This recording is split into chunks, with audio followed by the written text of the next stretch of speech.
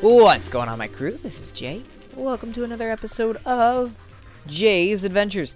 And right off the bat, oh, look at this. Some roads. Oh, look at this. Some Roman roads. Yeah. I put some roads down, obviously. Now, first things first. I tweeted this out. Don't know if you guys... Let me turn down my volume here. I got a buzz when I turn my volume way high, so... try and keep that down. I put on my Twitter that sorry excuse for a Domus is gonna come down today.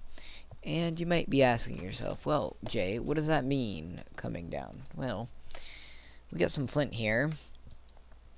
Oh, nope, I already have some. We're gonna take care of this. And I think it's going to be nice, because this house is mostly made out of wood. Ow. Just got to be careful, because there's a big hole right there. This house has been a nuisance. And it's much, much too large for what I want to end up going with. And it's in the way. And we're going to go inside and light the floor on fire.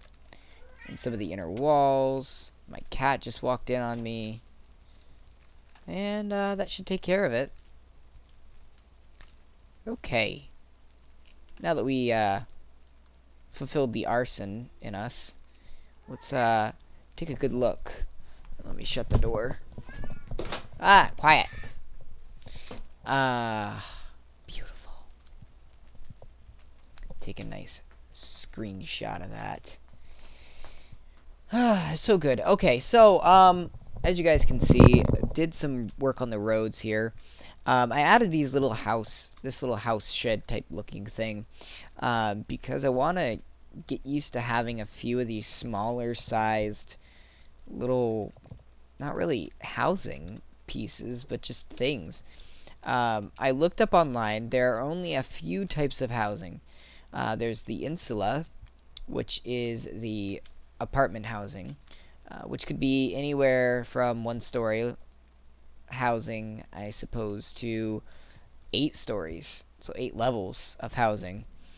And then we have the domos, which is this right here. And then more towards the country, you have things like villas. So really what we're going to have to do here is we're going to have to stick to domuses and apartments, which I don't necessarily like. I am more of the type, I like to have a few smaller housing things like this. So I think we're going to do a little bit of poetic license, and we're going to go with some domuses, but we're also going to go with some of these smaller domuses and smaller little apartments to kind of make things a little nicer. Burn! Come on! Really? We're going to have to take care of that issue today. Let's get some iron. So, unfortunately, something very sad is happening. Walking Dead is almost over for the season. And I'm very sad because I love The Walking Dead. And I know some of you guys watch The Walking Dead as well. I just hit my mic. I apologize. But I've been really... I don't know.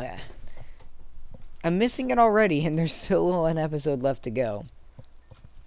I don't want to spoil it at all for any of you guys that haven't been caught up, but ugh. I just... Uh-oh. Okay, we're good. I just really want to be able to have it like 24/7. It's crazy, but it's the way I want it, you know? Oh yeah, we'll light this sucker on fire now. Get burned! Yeah. There we go. Ow! Apparently stairs don't light on fire. I think we talked about this before. Oh well. All the more reason you use half slabs. Alright. get this all done. Ow! Well, now we're on fire. Thankfully, we've got water over here. Beautiful. There we go. And there we go, there we go, there we go. The other thing that I wanted to work on, not today, obviously, I'm just kind of sort of touching base with you guys today, is I wanted to start working on the terrain for our evil area. And now we're doing the Roman Empire as well as what I'm calling the evil empire. And we're going to need to pop over to the desert area, which really isn't that far. It's like right up here.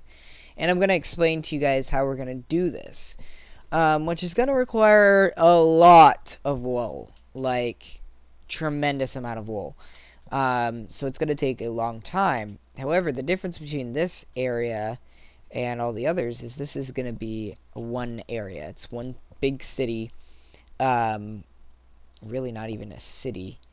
One big area, and unlike where you have these towns kind of split up and scattered abroad, this is going to just encompass one area.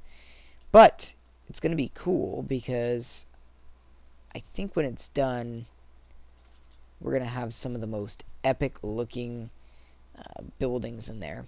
And basically what I'm going to go for is a more sinister looking ice spikes area. But instead of ice spikes, I want to go with obsidian towers.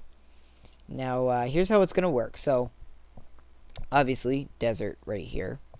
We're going to start off by turning the terrain into netherrack. And pretty simple way we're going to do it. We're going to take a location like this, and we're going to go, okay, well, let's start off right here. And we're going to shave off the top and make the cross again. That would have been right there. For here, we're going to shave off this area and start to put things under that as well. Now, very tedious.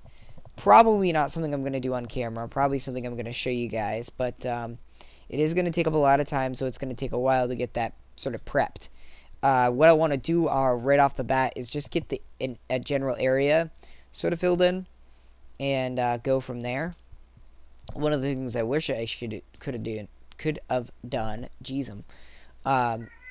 is I wish I could kind of see what's under there. But one thing I can do, quiet. I'm not hitting him, don't worry. Just telling him to be quiet. One of the cool things about this, though, that I can show you once I'm done eating, is if we dig below, we eventually get to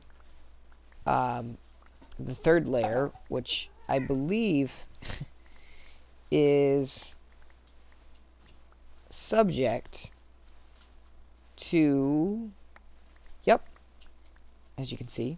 So one of the things that we could possibly do is just cut down to this area, the sandstone, and then layer on top of the sandstone the netherrack, which I think might be a better course of action. I'm just getting sand because I actually need sandstone for the Roman build, which works out perfect. Now, why do we need all the black wool? Because the sky is going to be covered in the black wool.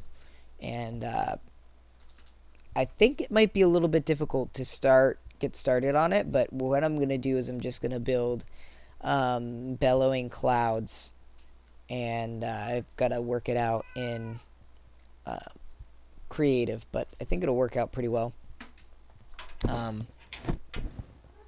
My cat's playing with a toy. He's more entertaining than me, yeah, so, and then we'll have this in the background. It's kind of cool. What I want to do is I want to have a lot of fires going on the inside, and like I said, this is a pretty big desert, and we're gonna take it one step at a time, guys. Don't go around thinking, oh, he's back at it again. Don't go around thinking that I'm just gonna like do this in a night. We're gonna take it area by area, do those little obsidian spikes, and a lot of the area is gonna be made out of pretty tall towers of nether brick. which means a lot of netherrack, which means a lot of coal, so make the netherrack into nether brick, and taking down an entire fortress to use that nether brick. Hopefully that will be enough, but I feel like it won't be. And you know, Averto contacted me a little while ago, like, I think it was last week. He's like, "Are you sure you're up to the task of doing this?" And I'm like, "Yep. This is a project that I want to do because no one else has ever done it. And we're going to do it. We are going to get it done." Kind of a short episode, of course. The one egg that I throw always gives out a chicken. We could have used that chicken. Kind of a short episode, I think, today, but definitely not one that is useless. I just wanted to get some plans out to you guys. Wanted to burn that freaking crappy domus. So now we can just sort of fill in the hole and start on a little bit of housing. So I want to work on no apartments for this village. I just want to put in a few domuses and maybe a villa out in the country a little bit. And then I want to do on the inside near the forum, I want to have a lot of public buildings. So we'll build a shrine, hopefully next episode, made out of timber. And then as we progress, much better. As we progress, we'll work on doing a few other buildings around in that area, like a marketplace and all that stuff. So, yeah, guys, that's it. Thanks for watching. And until next time, happy mining and crafting.